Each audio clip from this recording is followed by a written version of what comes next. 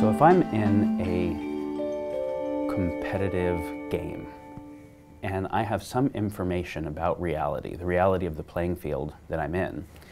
then that information can be a source of strategic competitive advantage against whoever I'm competing against. And so I have an incentive to withhold that information from other players and maybe even disinform the other players. So we see this in actual games. This is bluffing in poker. This is fake left and go right in soccer or football. But we also would see this in keeping the knowledge to ourselves of where the water is or where the gold is from another tribe or another kingdom or whatever, and maybe even trying to throw them off the scent trail with, an intentional leaked fake treasure map that has them go in the wrong direction so they don't accidentally discover what we discovered, things like that.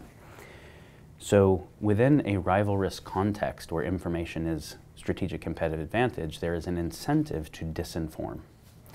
And as we get increasing information technology, which is media technology and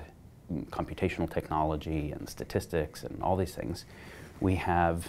really have exponential information processing, but applied to disinformation, the incentive to disinform, we have exponential disinformation capacity, which means the ability to customize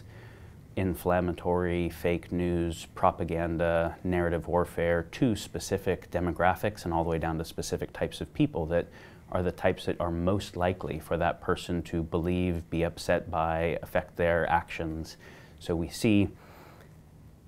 with social media platforms like Facebook, the capacity to be able to target the things that are going to be the stickiest for an individual, and the stickiest often is by appealing to limbic hijacks of what is scariest to them or hits addiction buttons the most or creates a sense of in-group, out-group dynamic or things like that. So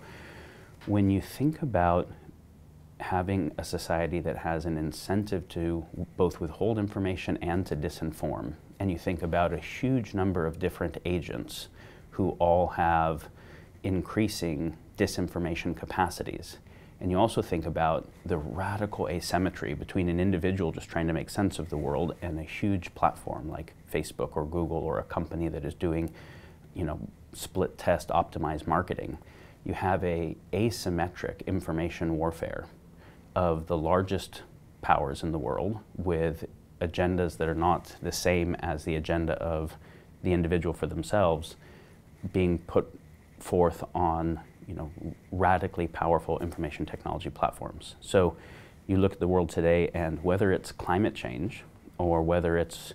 what the extent of the damage at Fukushima is or what the actual tactical capabilities of North Korea are or how long we actually have with coral die-off or any of the things that are the most critical issues in the world, what goal other countries or what effect other countries had in influencing